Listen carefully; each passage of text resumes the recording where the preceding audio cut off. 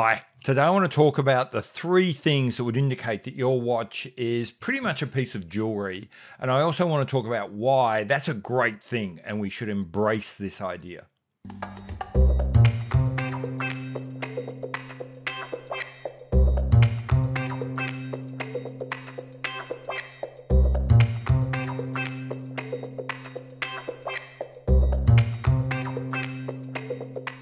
Hi, I'm Pete McConville. Welcome to my channel. And if you like talking about watches, overanalyzing, overthinking, and basically just doing way too much intellectual work on watches, this is the place for you. Today, I want to talk about the 3 signs that your watch is in fact a piece of jewelry.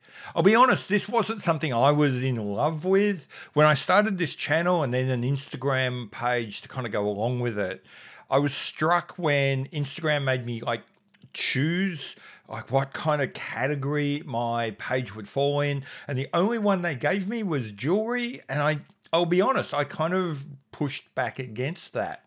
Now, with a bit more sort of runway behind me, I think this is a good thing. But first off, let's talk about 3 signs that your watches are in fact jewelry. The first is that they're mechanical. Ever since the quartz watch was created, especially after it became cheap and easy to access during the 70s. And let's just put a line in the sand and say post 1980.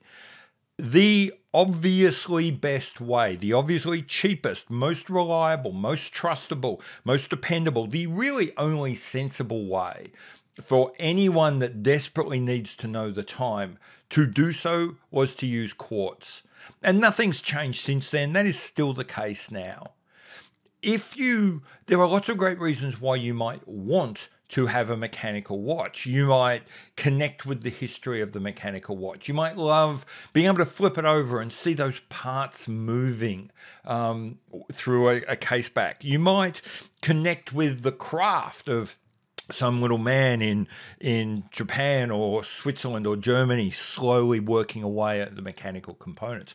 Those are all great reasons to really connect with a mechanical watch, and they're really just the reasons you would enjoy jewelry. None of that's got anything to do with the actual process of telling the time.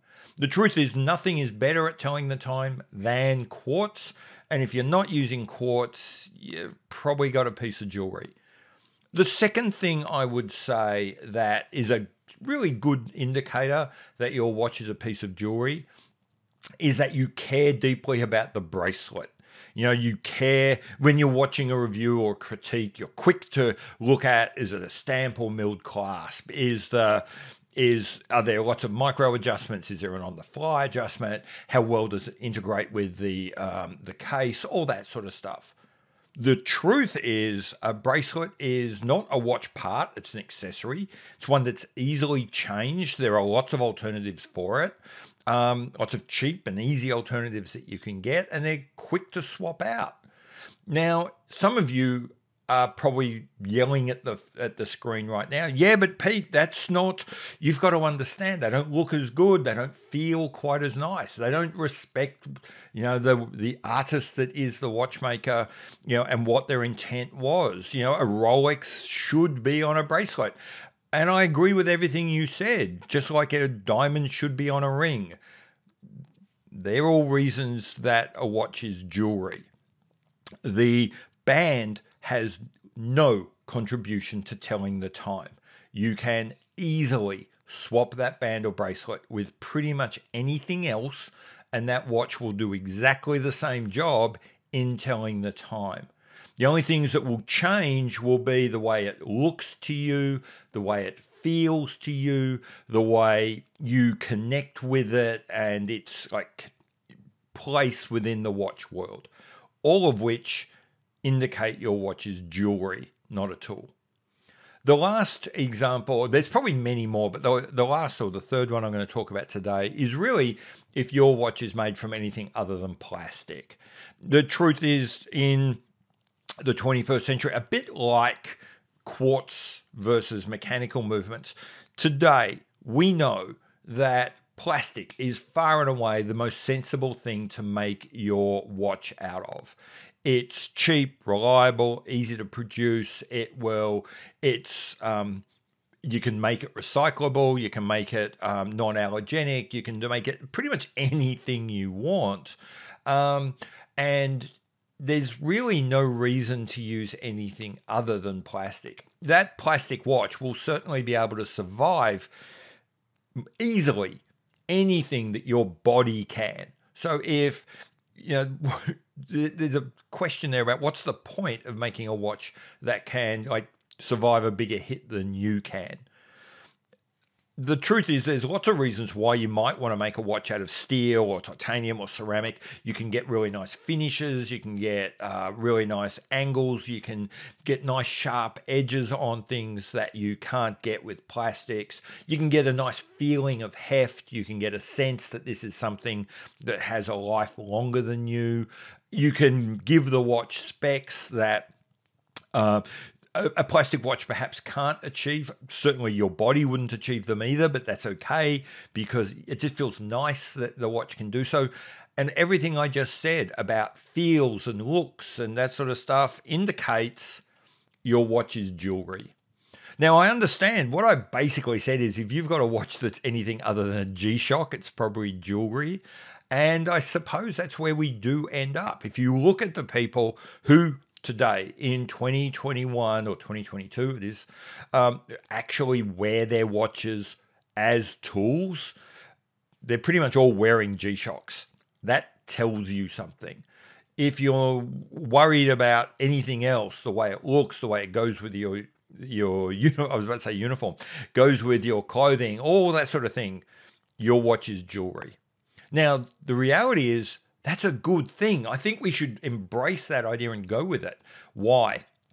The first one is, in my experience, people who embrace the idea that their watch is jewelry, that everything about it is really an aesthetic choice that is equally valid no matter what it is, those people are nicer to hang with. Those people are better to be with, to chat with. Those people, the ones who accept that their watch has got one function, make me feel good, they never use the word shitter. They never crap on other people's choices. They're not the ones trying to define what's real luxury or true GMT. And I think once you accept the idea that your watch is really just jewelry and what's important to you is no more or less valid than what's important to anyone else, you're just better at this. The second thing is much more internal. Once you allow yourself to accept that you like watches are jewelry, therefore I like jewelry, your capabilities, your scope, your constraints, all of that stuff sort of grows and becomes better. You find yourself being attracted, allowing yourself to be attracted to watches that there's a distance there when you're thinking that my watch has to be a tool, my watch has to be functional because that's who I am. Give that up. Realize I like watches. Watches are jewelry. I like jewelry. Now what might I like? And you'll find that it's like scales lifted from your eyes. Suddenly there is so much more out there that you can allow yourself to like. You can allow yourself to buy. And it's just, again, not only do you become better at this hobby, but the hobby becomes more fun, more interesting. There are less constraints and more opportunities. So anyway, that's my view. There's a couple of tests. There's probably more, but they're my 3 tests for whether your watch is jewelry. And that's also the 2 reasons why I think that embracing the idea that your watch is just jewelry. In fact, I shouldn't say just, because that is implying that somehow jewelry is less than a tool, and it's not. Fundamentally, it makes you happy. It brings you joy. What more that's a wonderful thing. That's a great thing. There is no just jewelry. I shouldn't say that, should I? Anyway, that's my view.